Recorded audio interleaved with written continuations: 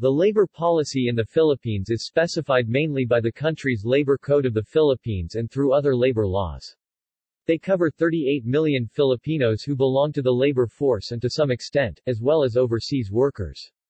They aim to address Filipino workers' legal rights and their limitations with regard to the hiring process, working conditions, benefits, policymaking on labor within the company, activities, and relations with employees.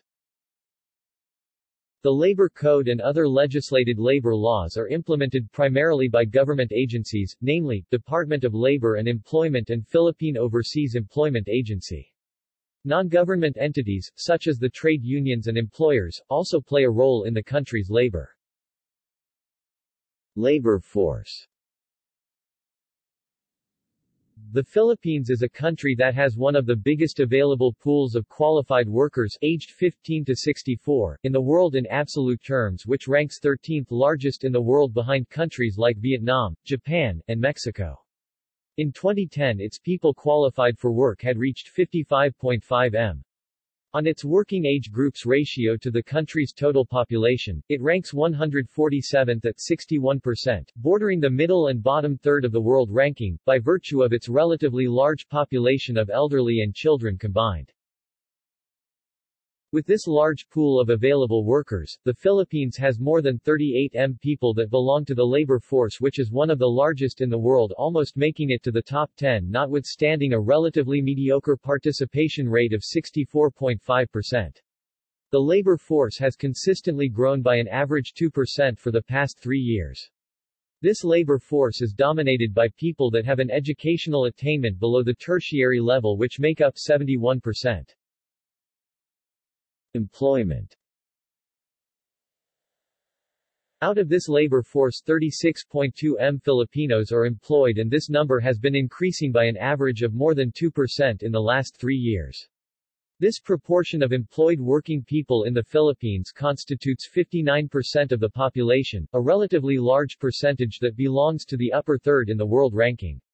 The Philippines ranks relatively low in its employed worker to GDP ratio with only $8,260, which hints about the country's productivity issues.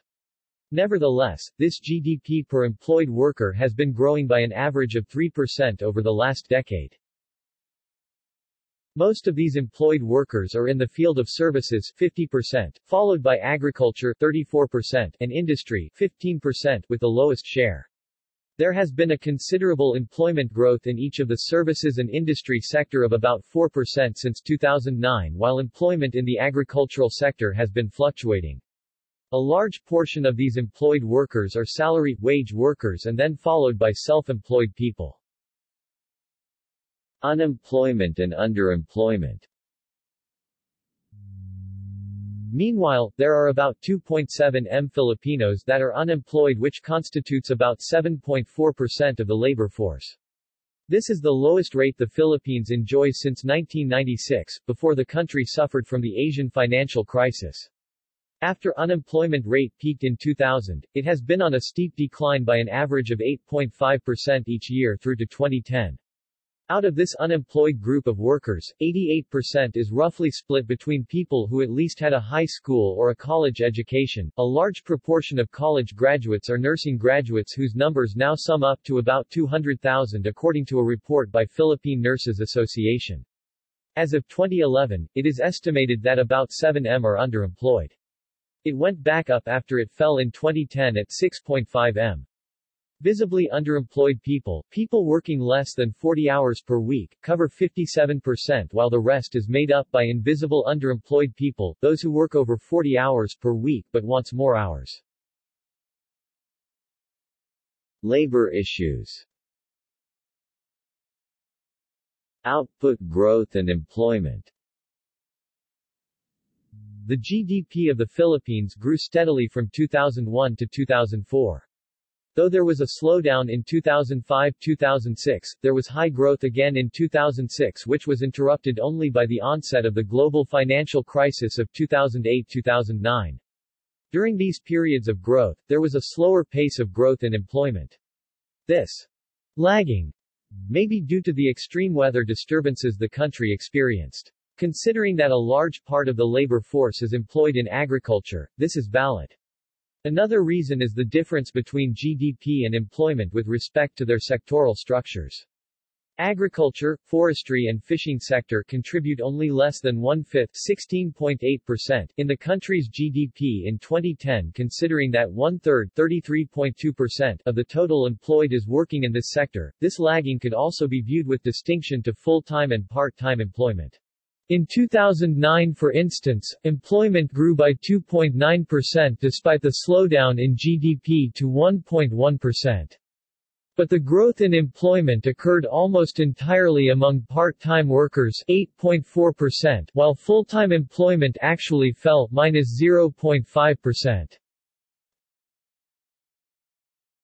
Labor productivity. Total factor productivity (TFP), the efficiency in use of both labor and capital, is important because labor income depends on labor productivity growth. This growth is the average product of labor, which correlates with labor's contribution to enterprise revenue and profits. Improvements in workers' real wages and earnings is related to labor productivity growth and not exactly to employment growth.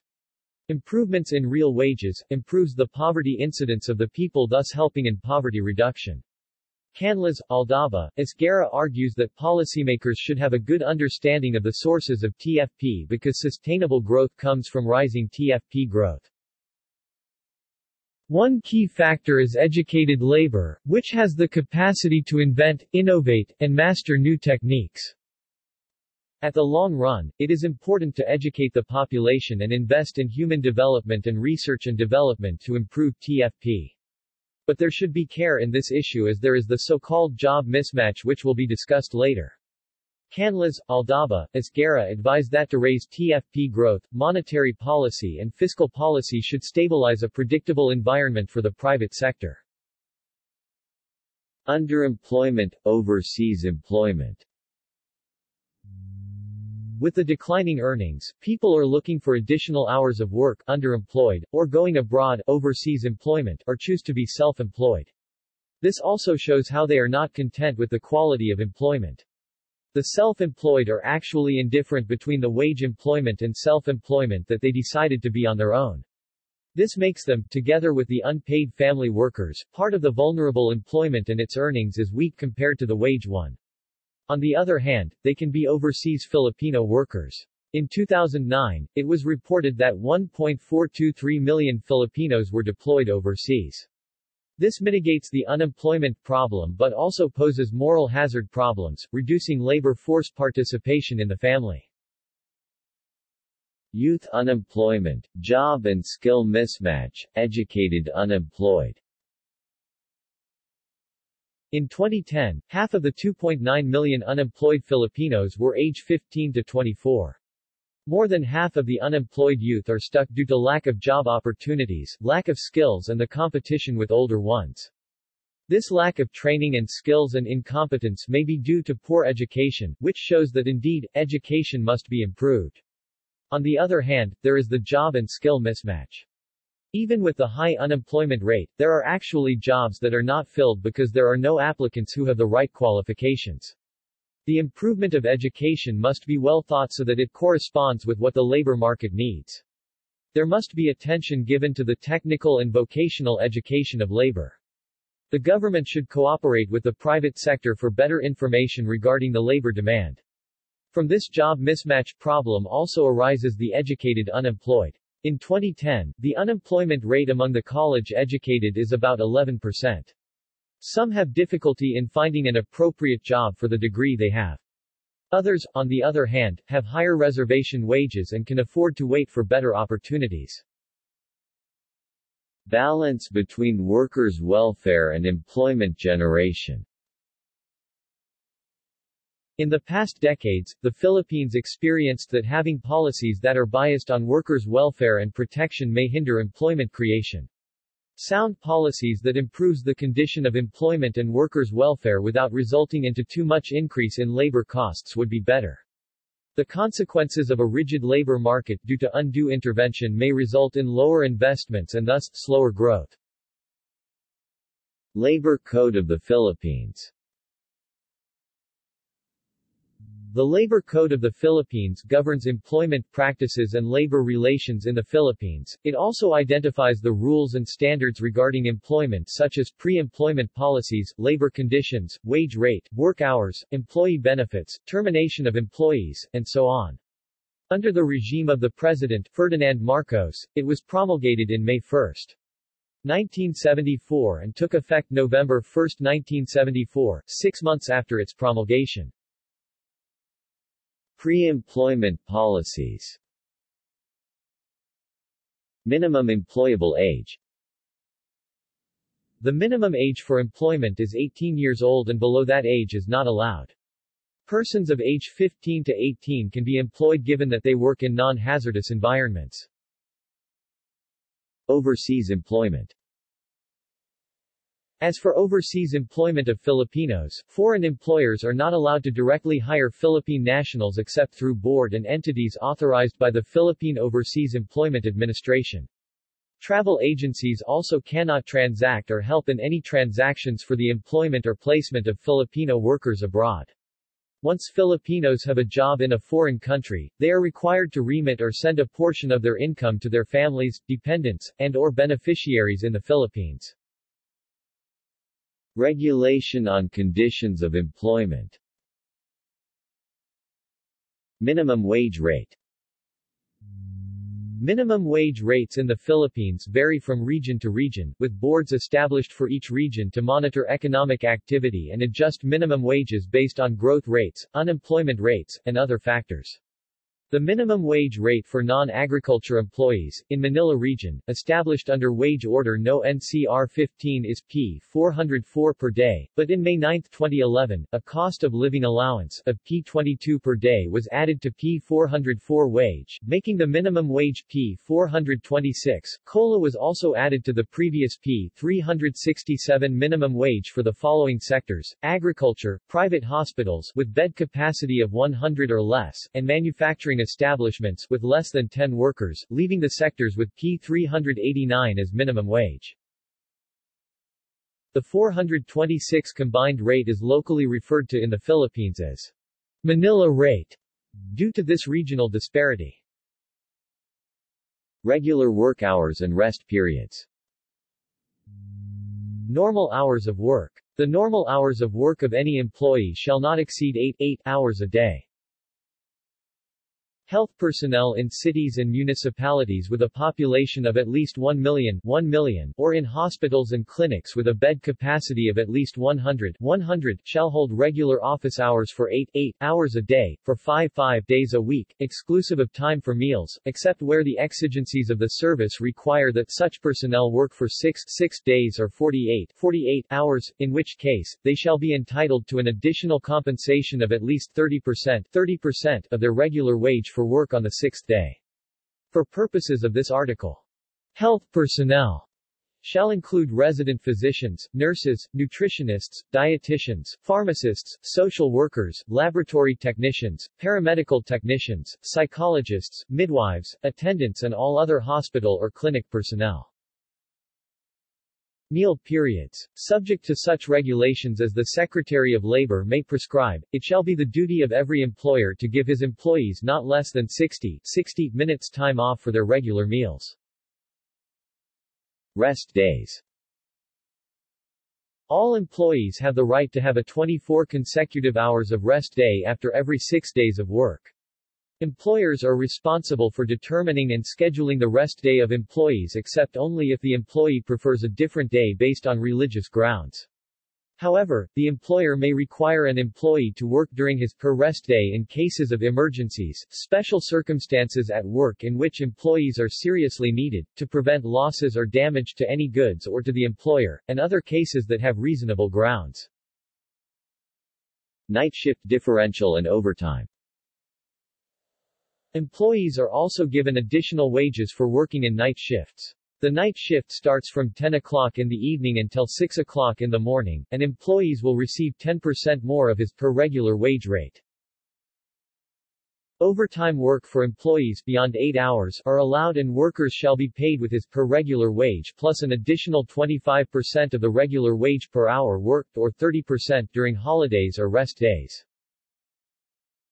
Household helpers.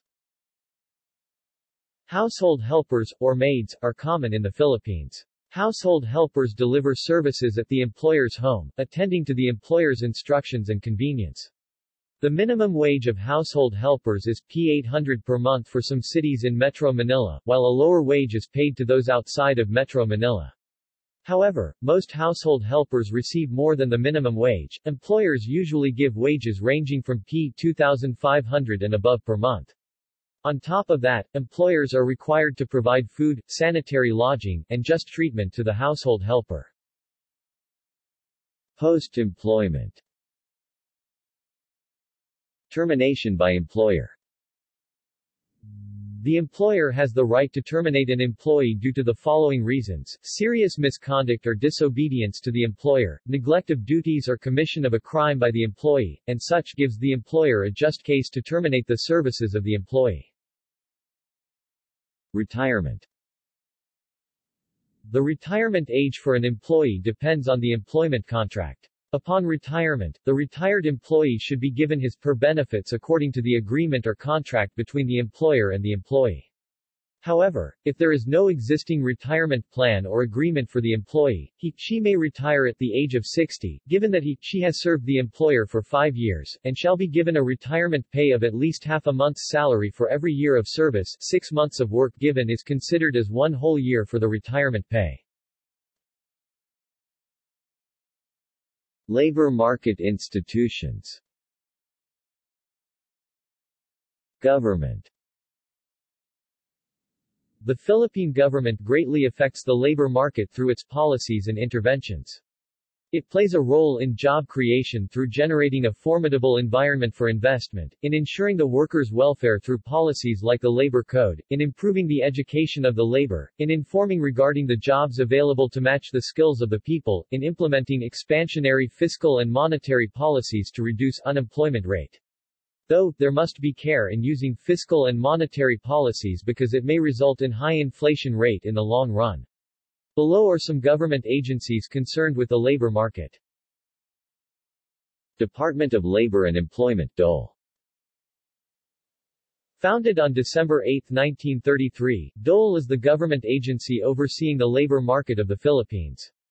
It is tasked to implement the Labor Code and other labor and employment-related policies of the government. They have different programs for job generation, skills training for workers, job fairs and placements, for overseas workers, and others that helps enhance the labor market of the Philippines. Bureau of Labor and Employment Statistics BLES. Under the DOL, BLES gathers data and research regarding the labor market. These statistics are important in making sound policies, Aldaba, Canlas, Esguerra. One example of data is that regarding job vacancies. One reason of vacancies in spite of unemployment is that people do not know where to look for the right job.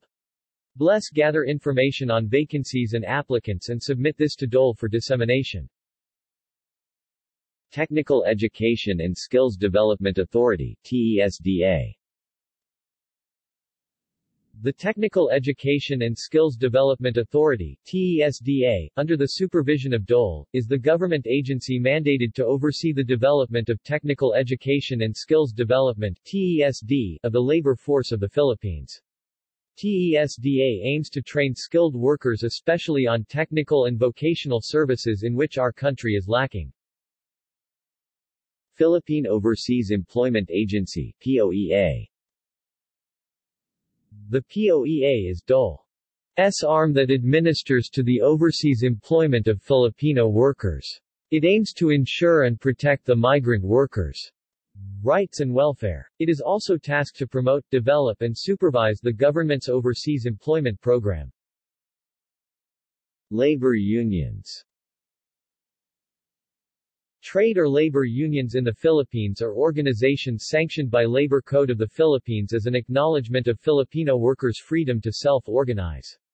Trade unions aim to promote enlightenment among Filipino workers concerning their wages, hour of work, and other legal rights. They aim to raise awareness on their obligations as union members and employees, as well.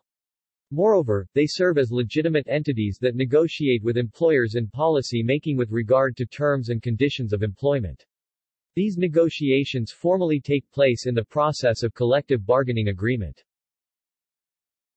Trade unions are granted with a right to go on a strike, a temporary stoppage of work by the employees when there is a labor dispute. Labor disputes are defined as situation when there are controversies surrounding negotiations and arranging of the terms and condition of employment.